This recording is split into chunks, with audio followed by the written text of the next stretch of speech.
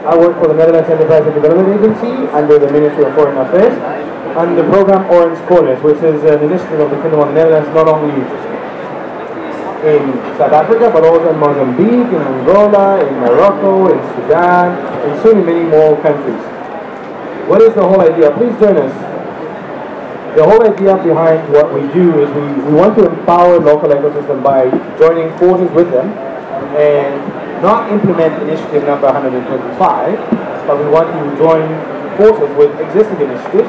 That's why we have brought all our program managers from the different countries here as well, so that they can be exposed to the world of entrepreneurship. And after being in 29 countries in Africa, and soon also many in the Middle East, we wanted to talk about what is the role of the donors and the international community in building those ecosystems. Because needless to say is that they have a very important role to play. And this role is so important because in some of the countries they are the biggest enablers. They are the ones that actually make that point be on the agenda, on the political agenda. So we know that majority of the countries in Africa, having a youth population accounting for more than 60%, are unable to absorb the youth into their official job markets. Simultaneously, the private sector is not able to absorb as well the majority of the youth. So what is the role that international donors can play in those ecosystems? Just some small figures, and of course join the discussion if you want to online. The figures are as follows.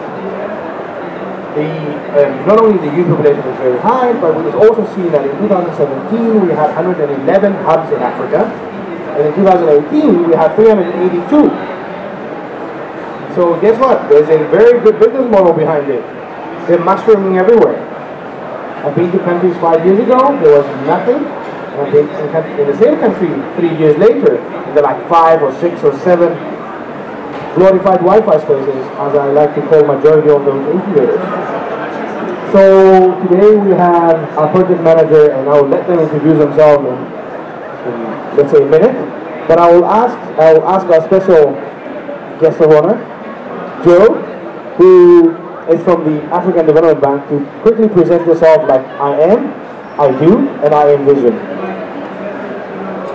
Hello, my name is Josephine Dow, so I work for the African Development Bank under an initiative called Jobs for Youth in Africa, and the initiative aims to create 25 million jobs over 10 years, direct and indirect jobs, and with two ways of doing it, looking at skills development and skills enhancement, and entrepreneurship development. So I manage a lot of the work that has to do around entrepreneurship and SME development.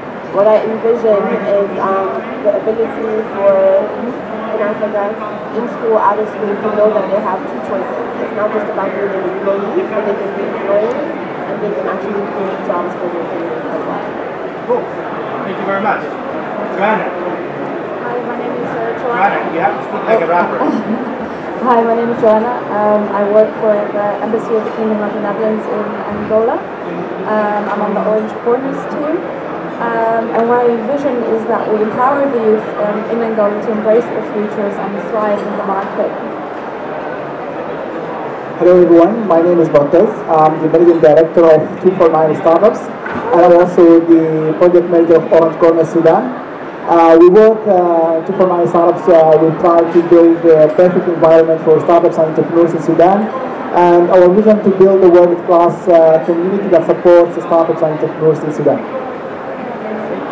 Hi, my name is Ismail Smaro. So I'm working for ESP, Entrepreneurial Solution Partners, who aim to foster prosperity in our economy through entrepreneurship and private sector development. Sorry for my English, my French English. So, yeah, I'm leading the incubation practice in the West Africa. So we aim to foster development through the young entrepreneurs. So the work I'm doing with Orange Corner, where I'm served as a program manager. Good afternoon, everyone. My name is Adenuke Adeyemi. I head a non-profit in Nigeria called Faith Foundation.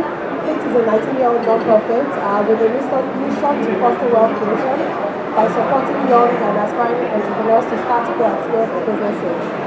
We understand that there's a strong ecosystem support required for entrepreneurs to do that, and so we provide direct capacity building and enablement, and then also link our entrepreneurs with partners who can help them along the journey. We're also doing quite a lot also in enabling the business environment too, and we're the newest Orange Corner partner. Thank you. Hi everyone, my name is Julie Maria. I'm the action catalyst for Idea Lab,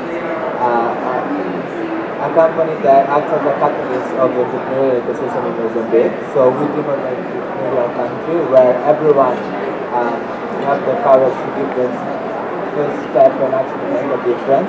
As Orange Corner, as community manager, we say that Orange Corner we need to be changing the narrative of young entrepreneurs in Mozambique, giving them a hope and showing that entrepreneurship can really be a part of it. Thank you very much, everybody. As you can see in the program of the GEC, there is one big thing missing for me there. That's the African content and the African continent. And the African content is actually here because Niger is here, Sudan is here, Mozambique is here. I've seen a lot of my friends, brothers and sisters from all over the country being here. But when it comes about discussions about their ecosystems, this is lacking. And this is not part of the agenda. And I urge everybody that is here involved in the GEC to make sure that next one will have Africa on the priority of this agenda. Now, how do we work as Orange Corners? We use our ambassadors as brokers. So we want to add to the sustainability of the program by telling them we will not pay for your incubation. But what we will do is we'll use the ambassador to talk to important people such as Bridget Fury, who has a big foundation in South Africa, SAP Miller, and we go to those people and we tell them, well, we've identified these 5 hubs that we would love to work with them, but we don't want to pay for ourselves. We believe that the local private sector should cover the costs of the incubation program. And this is what we've done so far, and 85% of our costs are covered by the local private sector. This is going to be an interactive discussion and of talking from my side. So this is us, this is them. You've seen them. All change agents in their own environment. So this is going to be very interactive. So from the panel, I'll ask 3 to 4 people to respond in one part for every statement. And then guess what? You're all here. That means to me that you are interested. So I will ask each and every one of you, without pulling your hand, what's your opinion about it. Okay? So don't feel afraid. I don't bite. I just want to hear from you as well. So let's start with Adenika. What is the role of donors in your ecosystem? And what is, do you think, in the general? 1.5 minutes. Okay, so I'm one for terminology. And what is a donor within my first question to be able to answer that? And where I look at donors, I sometimes have a problem with the word donors because then we create a certain perception that someone is bringing something. Can you hear me now? Is this better? Yeah. Okay. So I look at donors, or the role I think donors should play will be partners. Will be partners in supporting and in enabling the space and the people working within the space to add value in different ways. Because if a donor comes and then maybe when a donor comes in, usually the perception is that there is a financial support that they're bringing into the space, or technical or resource support. But the other understanding is that there are existing problems and knowledge in the space, and it's the people in the space that should have a better knowledge of what's happening in the space. And then the donor is coming as a partner to support an existing platform or existing platforms that are in the space. So that's the conception and the way. So what is the definition of a donor? And the approach for me should be the role around partnership and working together to co-create solutions to deliver the outcomes that is wanted or is required. You want to ask from me or you want to ask Okay. So what is the role of a donor in your ecosystem, and what do you think it should be? Should they be called donor or international community? In Mozambique, we actually call donors development agencies. We consider them embassies, NGOs, as you were saying. So right now, the role that money and people, but also giving access to technology and actually broaden our horizons of what we can achieve. I think that their role should be much more practical in terms of enabling non-Mozambicans to help Mozambique and not to impose their views, because only those solutions that are co-created as you were saying are the ones that we can. Thank you very much. I will go to the audience now before I come back to you, okay? So, I will sit over here. Set up Genome. When I see your map, and I put you on the spot, there's nothing in Africa except for South Africa. Why? It's not for lack of trying or lack of we have not yet been able, can you hear me now? No, it's like I'm singing. We have not successfully recruited members in Africa yet. We have not found a match between desire, there's lots of desire and demand. We have not found to be a match between that demand and desire and the resources to support it. But we think we could, it's going to sound unbiased, but we think we could be helpful and constructive in the ecosystem. So see you next year by presenting one country. One more. Okay, cool. And now answer the question. What do you think? True. That's something that we could work on. Let's talk.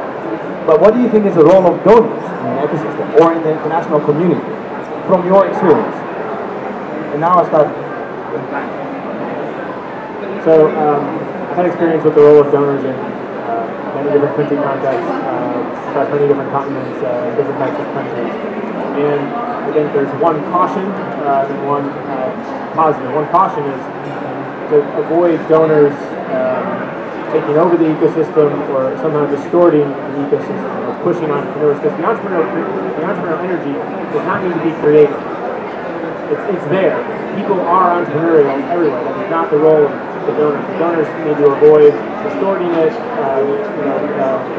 propping up institutions that aren't responding to entrepreneurs. On the positive side, it can certainly help catalyze and fill those gaps where the market is filling and the government is filling. So where are those gaps between the public and private sectors? You're running ahead. Sudan. Did you know that Motas has seen 3 presidents in one weekend? Did you know that? I think they deserve an applause, okay? Don't you think so? Motas, in a country that has just been liberalized by sanctions, I think it was December last year, right? What is the role of the international community in your ecosystem?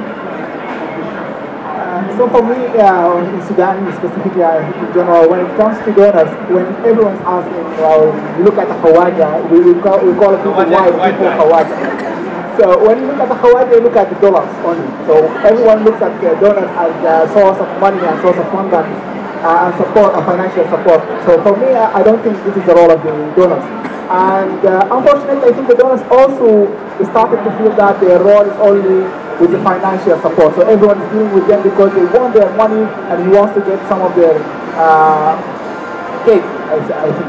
So for me, I think the donors could play a very important role in strengthening the ecosystem of each country, because they could bring technical expertise, they could build the capacity of the local teams, and they could strengthen the ecosystem. And unfortunately, I don't think that they are currently playing that role. I think they are now competing, they are now either destroying some of the ecosystems by doing or replicating models and doing the same program in different ways and providing the same support. So, for example, if you look at the report, you find like there is $30 million spent in that area, and you look at the area, it's like nothing is happening there. And you look at the report, you find that this money has been spent in that area, but what happened? It's all either in admin and finance or in the reporting or the other stuff, but nothing really happened and no change happened by the donors in that area. Bam! It was spot on. Joe, don't feel under pressure. I don't want you to feel under pressure, okay? African Development Bank, okay? There's a huge responsibility But before we go to that responsibility, what is the role of donors in that ecosystem? So speaking as donor, I think there's lots of conversations about distorting markets, especially in Africa when donors come in. But I think we also need to look at OECD countries in terms of how much they spend, for example, on research and development. If I take the example of Germany, in 2016, they spent 27.5 billion on research and development, which are all things that enable for entrepreneurship to take place. And that 27.5 billion is twice as much than what they actually spent on overseas development. And so there's a lot of role that donors have to play in terms of building the right infrastructure, making sure that the environment is enabled. And I think that's really where donors play a key role in building the ecosystem, ensuring that there's the right processes for intellectual property, making sure that there's a legal regulatory framework in case contracts don't go through, but also just the basics in terms of public spending, in terms of education. If you have a skilled and educated labor force at the end of the day, which is publicly funded by government, it allows for SMEs to be competitive, it allows for SMEs to hire the right people. So I think in that regard, this is really the role of donors to build that ecosystem. Oh, I agree. Yeah, I'll go over here. You knew that it was coming.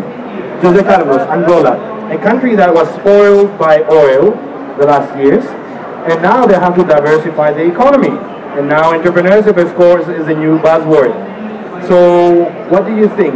In a country currently in transition, also has changed their president and all the elite that was up there, what is the role of the international community in shaping Angola's economy and the ecosystem? Thank you, Theo. I believe first the mindset is changing because we're getting influenced. We are really close as a country. People were not aware of what Angola had in terms of potential, and I do believe that the international community and all the movements are going to have an influence in shaping, especially institutions, because we have a lack of support in terms of institutions.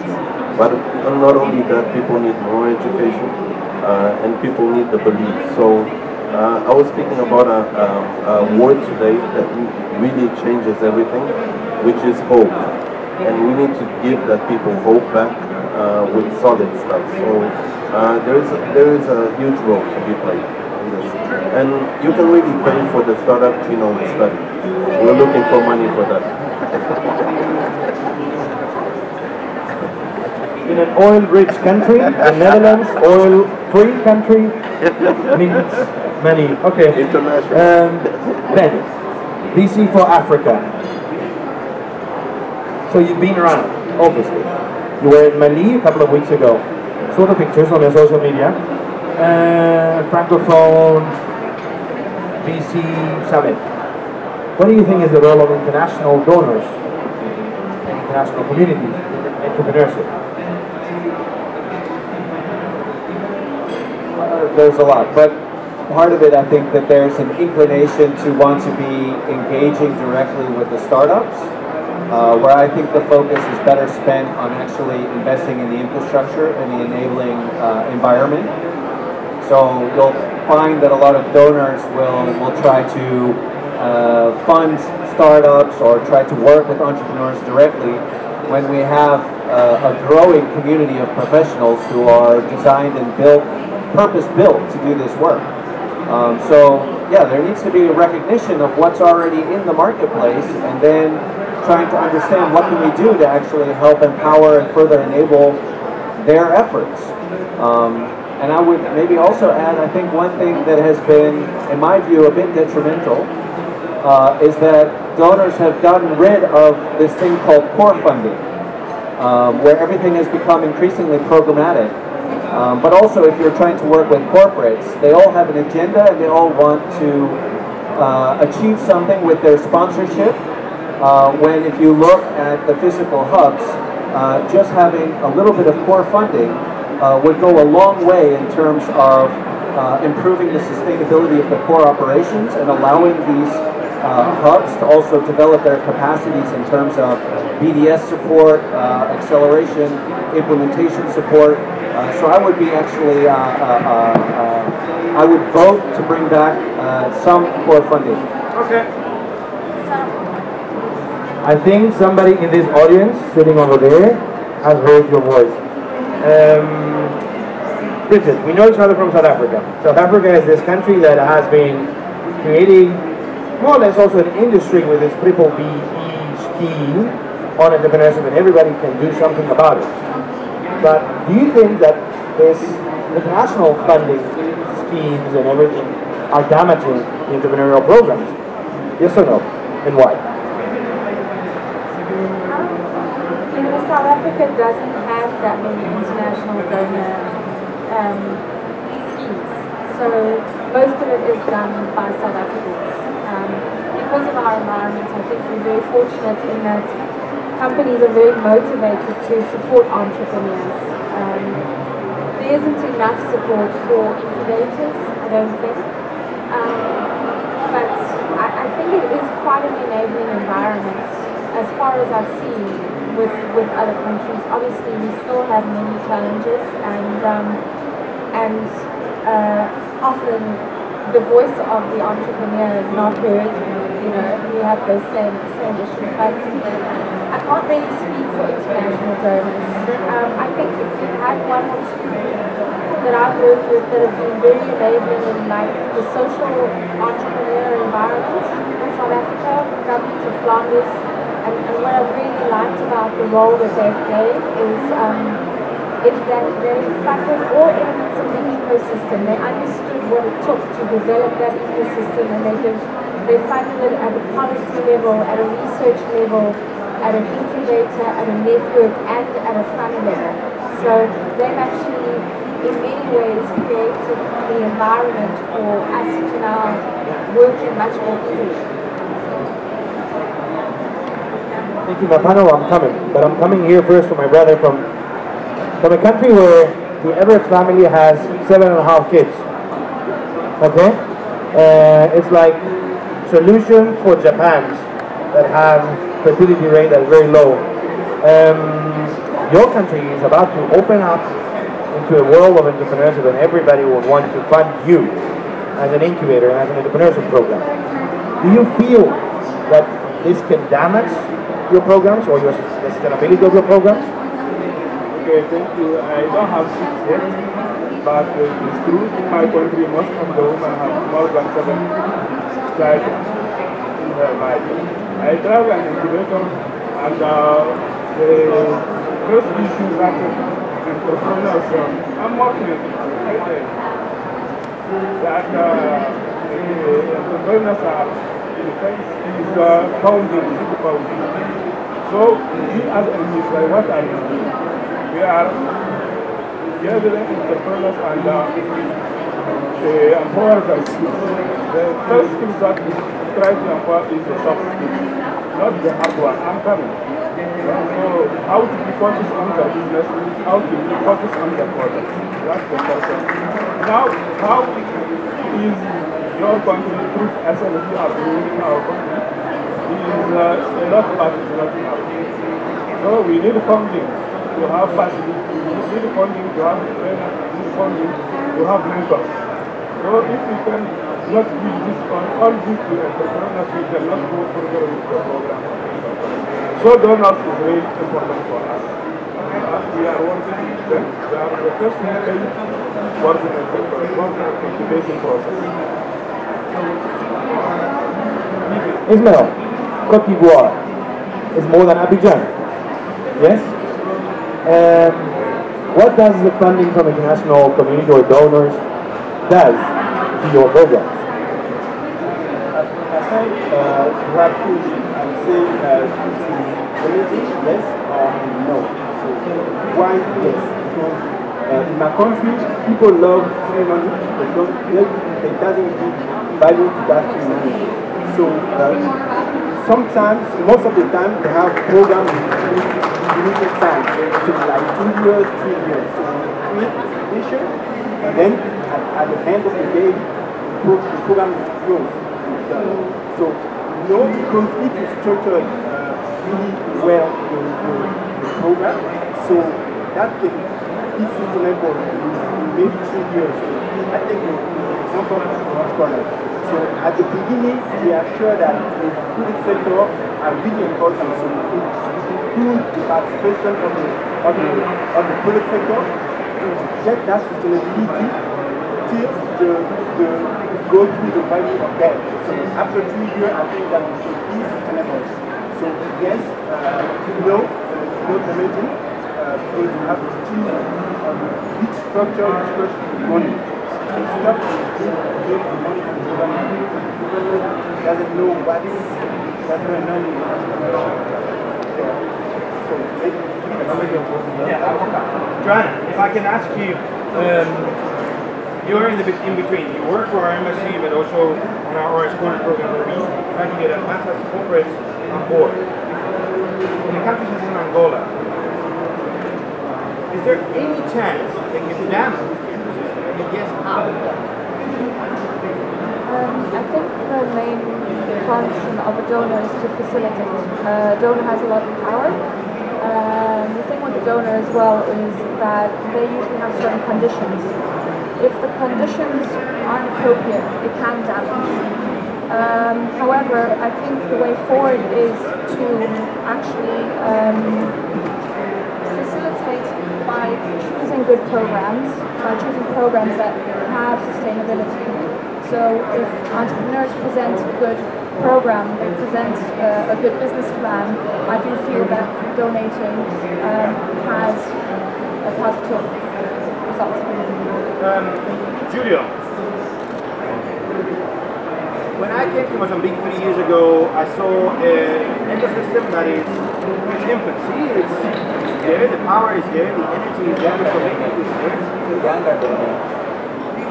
Yeah, younger than you. I feel that the international community has done something very good to the Mozambican ecosystem. But I want to hear it from you. What has it done? And is there any case that it could have been damaged? First of all, I think thinking that more funding from donors will manage the ecosystem is like thinking that the internet is a bad thing.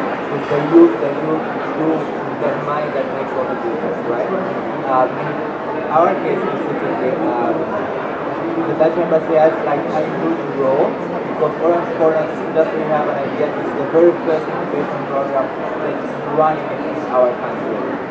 And our country has 11 provinces. So if it wasn't for the Dutch embassy, we wouldn't have an incubation program running at all. Can it damage it? It can damage if this money wasn't used responsibly, and also with the donors, because you also have to have some sort of empathy to the donors, right? They come with a certain mindset. An agenda. An agenda, of course. So the donors have to understand that the ecosystem exists, it's still fragile, of course, but it's still present. Find out, what are the gaps that they will be more valuable. In Mozambique, great thing was that the donors have a great social capital. So it was easier for them to put up together the same group of people that otherwise will never meet up. So there's also something that's very important that donors. Thank you. So you wanted to make a contribution. Please, can you mention your name? Chad. I've got a lot of brothers and sisters from Chad. I want to make a point on that. You have to speak like a rapper. Okay, I want to make a point on that because I'm working for the UN. So in this case, especially, a donor has always an agenda. So what he wants is to run his own objective at the beginning. So he wants also, in the other side, to have leadership, responsibility, ownership, and governance. So when there is a weak leadership, weak governance mechanism, then the donor funding can damage. But if the leadership is strong, then it becomes much more easier to find a common place and try to use that money as seed funding or whatever means we want in order to bring sustainability and bring change. So it's important from the other side also have leadership and good governance mechanism in order to use this as appropriate. Thank you. I couldn't agree more. Well, we have the honor today to have the advisor for Africa of President Macron from Senegal, but he wears a France badge. Next time Senegal, okay? Promise. What do you think? What would be your advice to President Macron when it comes to this?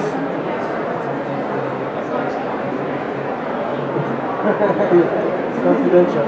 No, I think it's very simple. I mean, it's what we're doing and what we want to do together. It's super clear. You can come as a donor and say, okay, that's the program for you and it's good for you. And think of it from Paris or from La Haye. So we need now to go and see the actors on the field, discuss with them because they know their program. We know that there is an entrepreneur there. We come to the entrepreneur from nowhere. There is some needs, so we talk with them. We feel that we try to find a way to fill it up and do it together. And how can they damage it? How can they protect it? you don't have to do this. You come and you do whatever you want. You have the money. So, and we have seen that I think for 60 years since the independence. The program came with the donors and they implemented the program without discussion with the civil society. It's really new that you involve the civil society to the discussion. Usually it was the government to the government. Unfortunately, there is a problem of leadership, there is a problem of how to see and evaluate the program. That's very new. By the beneficiary. So how do you let them think together, get together, you evaluate together, and you move forward. Thank you very much. Adenika? Nigeria. When I told my friends and family that I'm going to Nigeria, they say Boko Haram. And I'm like, guys, come on, it's much more than that. So I've seen all these donors coming, doing new programs and again programs and programs and programs, and trainings of trainers, trainers of the trainers of trainers, and trainings of the trainers of trainers. So what do you think about this? Can they damage it, and if yes, how? So I think we've actually had some different ways that damages can be done. So the way I would like to answer is what should be the approach from my experience of what works. And I also have to say that Nigeria is a very huge country, so many things happening, so many amazing things happening, and like in every country there's conflict issues. So please come to Nigeria. And you'll be safe, and there's so many Nigerians in Nigeria at Pakistan. So that's one. Number two, I'll pick on the word that Joanna used, which is on facilitation.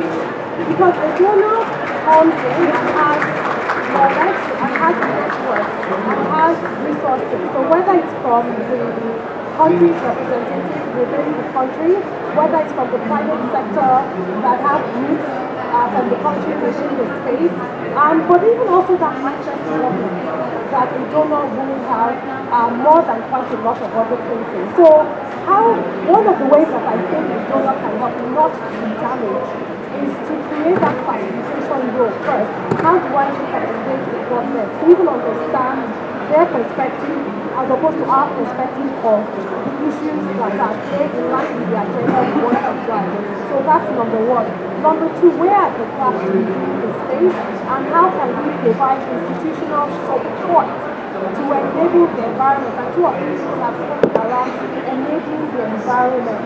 Because there's that guidance required, and sometimes, yes, I know there's because we're working with government and all like that, but that really is where a lot of the problems can be resolved, and really where the dollar or the pound or whatever can go a very long way, creating that institutional support that will ensure that the program, the policies, and what we've done is sustainable. And then, like we've also talked about, facilitating relationships within existing institutions that are providing support in the space, and looking to support them, not just from the cash thing. Sometimes it can be resource, sometimes it can be technical. And provide, so even if you're looking at entrepreneurs, not really supporting entrepreneurs directly, but looking at how to market, for instance, which is the area that you need, and create inroads.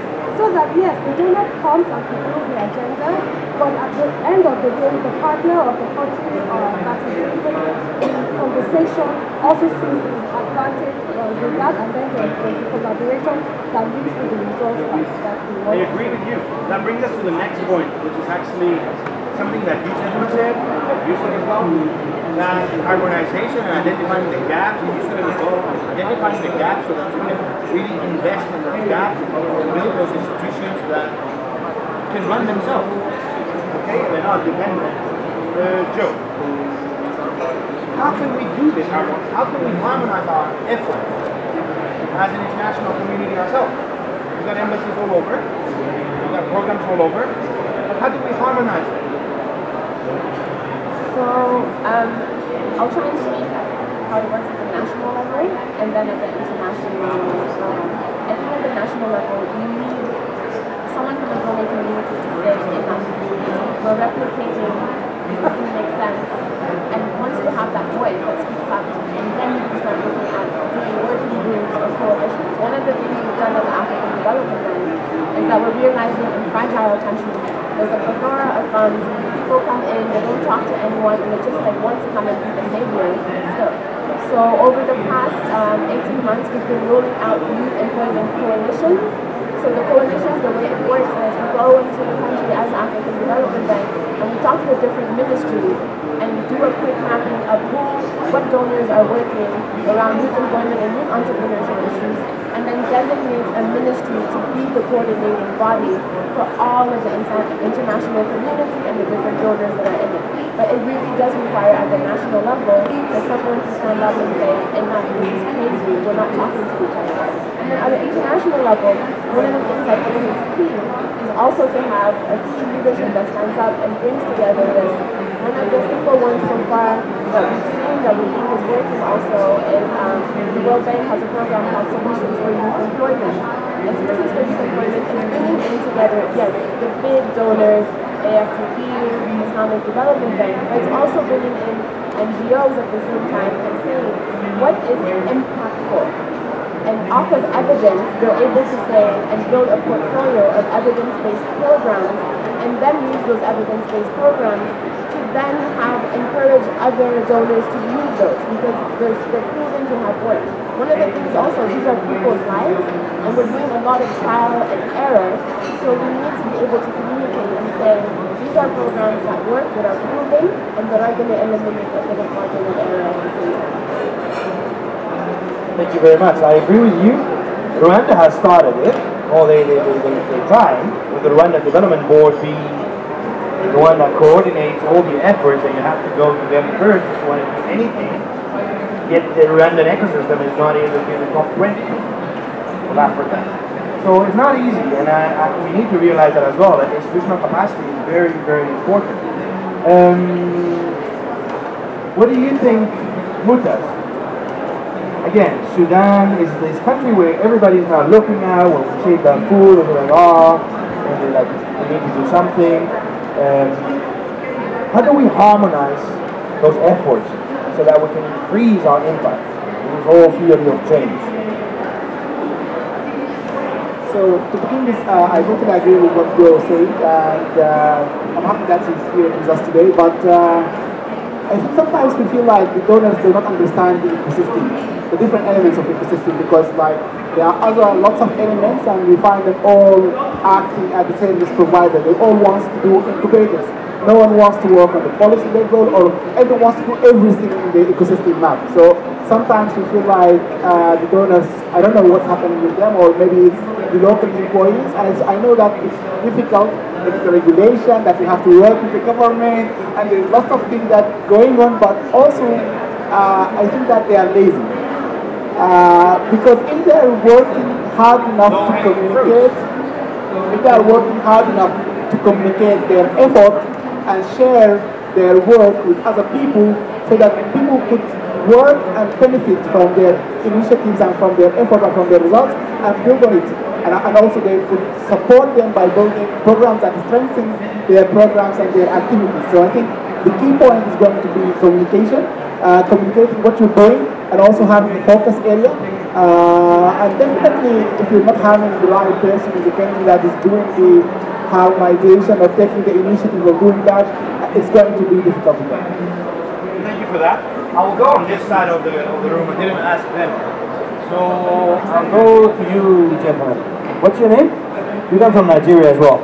So what is your advice when it comes to harmonizing the efforts of the international community for entrepreneurship?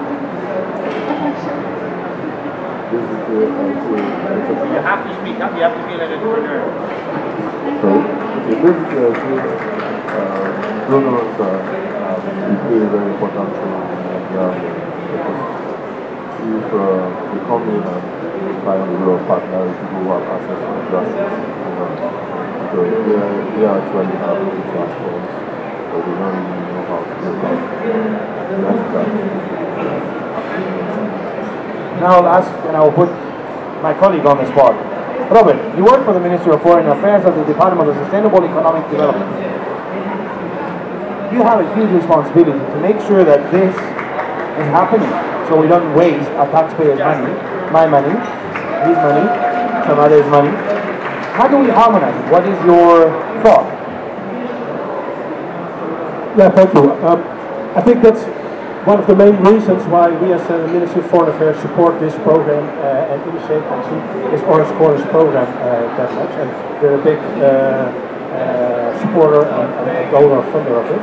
Because through the Orange Corners program, we get actual policy input. We get actual experiences with what's happening on the ground. Our embassies are a very relevant partner of the Orange Corners program, so our ambassadors, our diplomats, they got exposed to challenges on the ground, and they get actually to meet the entrepreneurs and the incubators and speak to these women and gentlemen who run the incubators programs. At the same time, I'm a diplomat based in The Hague. I oversee a lot of some of our private sector development programs, but I have we're almost a real ministry. So my colleagues in this one open big office space, they work on and are responsible for our access to finance programs. My colleagues at the same open office space, they are doing our World Bank, our IFC program. My colleagues who run our entrepreneurship program for our employment program, so the AFP or with funding from our ministry, they're all at the same floor, and we get it together and use the input with the Orange Corners, sitting on a regular basis together and see what's happening. It's not happening overnight. Especially these multi-donor programs, for instance, Fund as the Netherlands, well, they have their own criteria and things, but at least as Dutch donor, we can then give input and maybe this works better, this works differently. So that's, I think, the main reason why we do it.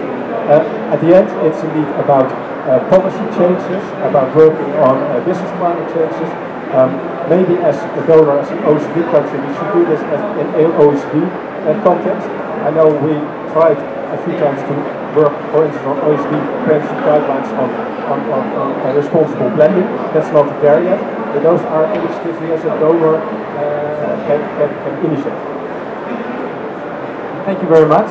I'll go to you gentlemen here. What do you think? The basic summary I can see about it. For donors to harmonize their better, stakeholder involvement is the key. If all the stakeholders are appropriately evaluated and mapped out and sort out down, then it's more easier to achieve the goal easily, and the entire holistic vision can be achieved. Okay, so you think that there is no ecosystem map already being done? The gaps are there. You guys know them. So how can we get that information so that we can anticipate on that? I think that's the question. Yeah. What I mean by stakeholders, stakeholders divided into three. The people you want to finance, the people who are related, who understand it, and the donor who want to do it. When those stakeholders are able to harmonize their thought and that gap identified, it's always difficult for donors to really identify those until work with those people working with them, and when they are able to give you the feedback at the right time, they work together to harmonize. But any attempt that they don't get to the source of the information, then there will always be a gap, which will not frustrate to donors to see the beauty of their work. Thank you. I'll go to my sister from another as well, and I'm going to ask you, You work in Darfur and also in Khartoum, but also in the east of Sudan, where a lot of refugees are from Eritrea and Syria and some other countries as well. We've seen this. We've tasted it, we've seen it, we deal with it. And very important, we deal with it. But what is your advice? My advice for donors, just they need to identify the gaps before they start any initiative or any program in this country. And after they identify the gaps, they need to know what is has been done there before them, so they can know the lesson learned, the big things. They need to start coordination between them in the national level, but also international level, because the implementers, they need to know how the donors think and what is their agenda, and what is their goals, and how they do strategies for themselves. But also, not only the level of the donors like the Orange Corner, but also the big donors like the EU. So the three layers, there is a communication, very key communication, the three layers of information so they can achieve their goals. This is my advice. Thank you. Dear panel, I'll come to you now. Should donors provide funds to startups? If yes, in what form? And that's very contradictory to what Ben just said. I'll start with you. Wait. Taking into account that seed stage capital and early stage capital is, I wouldn't say completely absent, but almost completely absent. Nobody dares to go, first class money that goes beyond friends and family so that you can really prototype your thing and get yourself out in the market, validate your product, your service. So should donors do that or not? And if yes, how? First, I think that the best way of doing it is working with us, not selling our companies, but we know how startups operate, we know the gaps there, what the challenges they face every day, and funding our programs is one of the best ways that donors can actually have an impact on entrepreneurship. Second, if the donors want to be more active, I think that they have to be really understanding of to what extent they do know about funding and how they do work for startups specifically, especially in Mozambique, for instance. As you mentioned, there is no early stage finance schemes. So besides financing our programs, there could be some sort of this, we even talk about this a little bit. Kind of awards for technical services, because they're so expensive in Mozambique, like for registering your company, the marketing stuff, the accounting part, but this has to be really think through, and otherwise it will not only damage the market, but it will give the sense that, it's free money. Easy comes, easy goes, so I'll just get that money and give it away. But it's also like, since it's money, it has to be like a clear role and responsibilities of what is what and what. Thank you. Adelika, what do you think about Nigeria? Okay, so my question is, why the funds are not like market or any other thing? Because what do startups that need these funds, what do they use these funds for? So that for me is what should be addressed. If I look at Nigeria, quite a lot of startups, from my experience at Pay Foundation, when they're starting up, a lot of the funds required is not really to develop the product or the service. It's really just starting the business and the operations of that. So what I would say is that donors should look into providing the technical resource capacity that enables the businesses to start, or the startups to start in the way that they should. Like you said, some of that is in the regulatory requirements of starting up the business, or even developing the product and the service. Some of that support is from a technical perspective. Some of that is even from like financial literacy, knowledge, and the like. So rather than just only cash funds, look into providing resource and technical support that the startups and the business actually need for the business. Because you can provide the funds, but it doesn't start to grow the business as required. So thank you very much. Noted. Ismail, what you are again? For me, what they say is very true. For me, to be effective, startup need technical assistance and solution. So when you say dollars from Americans, it's free money. Free money. As you say, free money doesn't have value. I give you an example. I have entrepreneurs who pays $20,000 as a minimum application. It's a free money. What he does, he pays the money and he pays the waiter that's waiting in the ceremony. And after that, you have to know, you say, he paid like $5,000. What I'm doing is that I say, first start by thinking, come to me and think, what is your plan? I will use that money. So the first thing you need to have is assessment to have a concrete plan. How to use the money, not free money. Money, because if you want to have business was sustainable, you have the entrepreneur needs to have credit for the bank after. So if you use money, you have that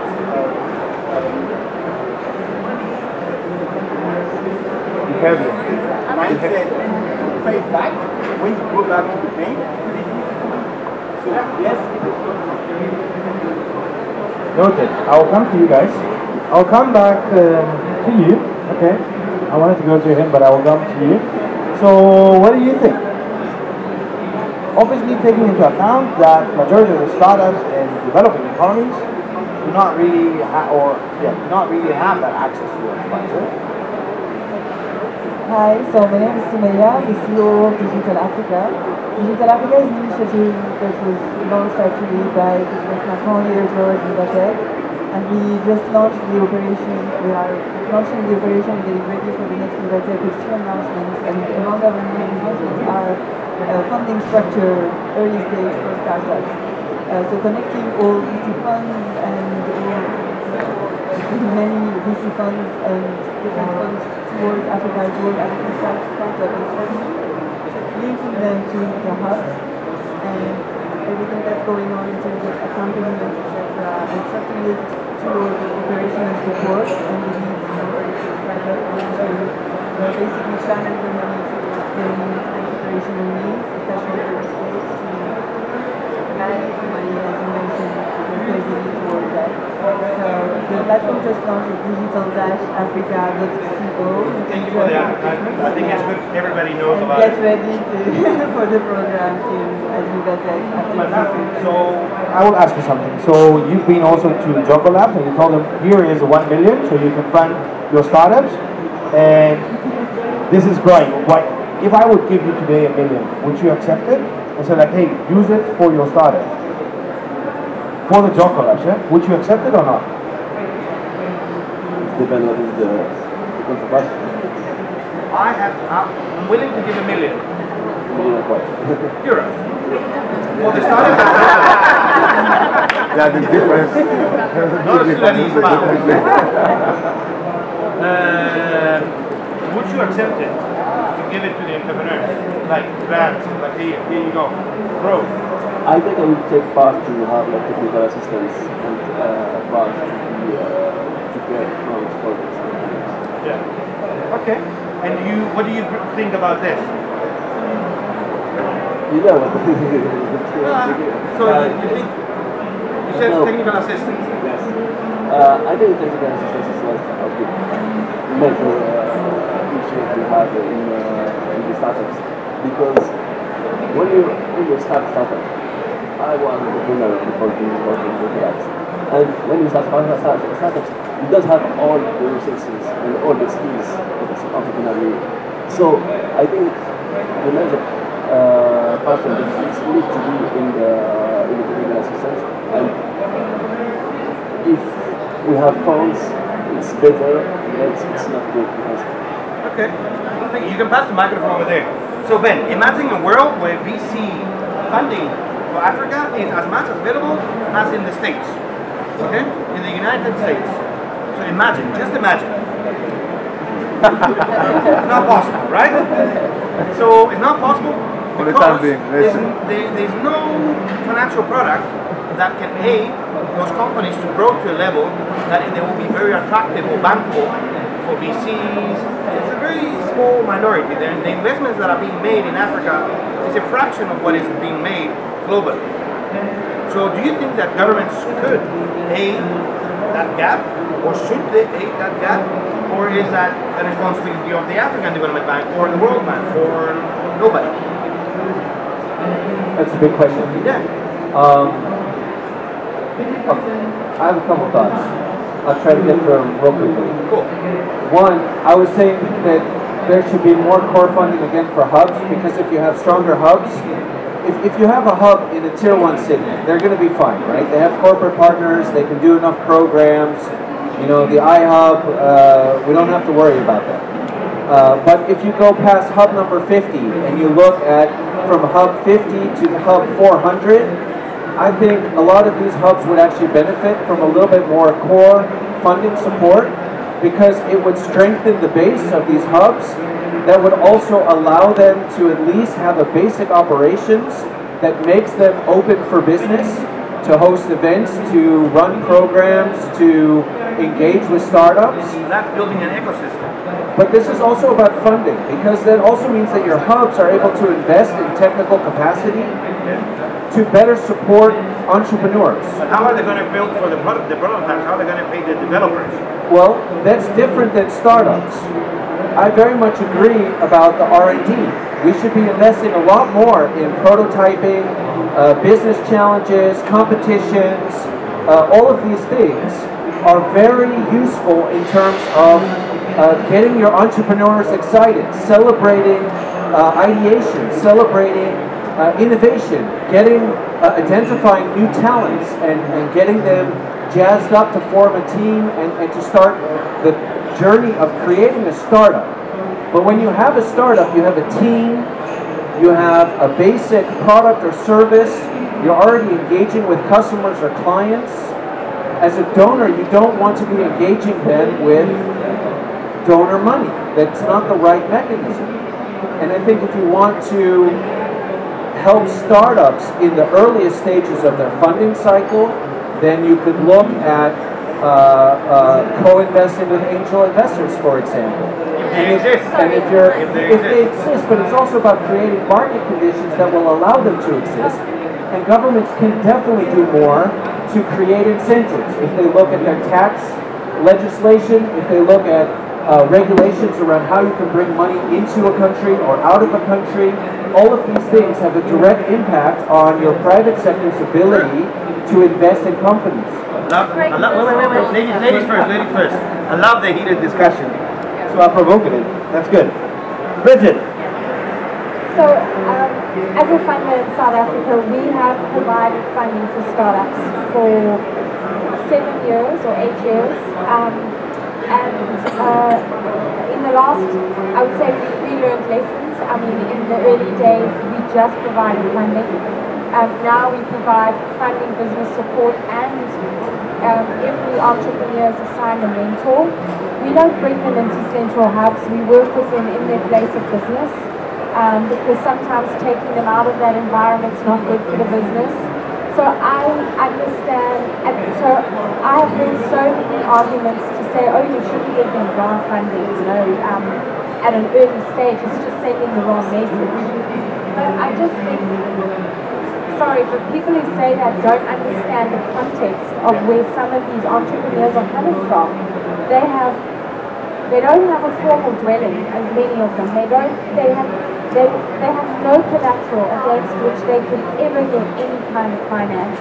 And they come from backgrounds that are so disadvantaged, many of them. So I'll give you a city example.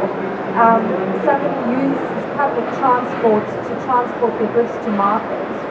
It will take them 10 years or longer to save enough money to be able to buy a truck.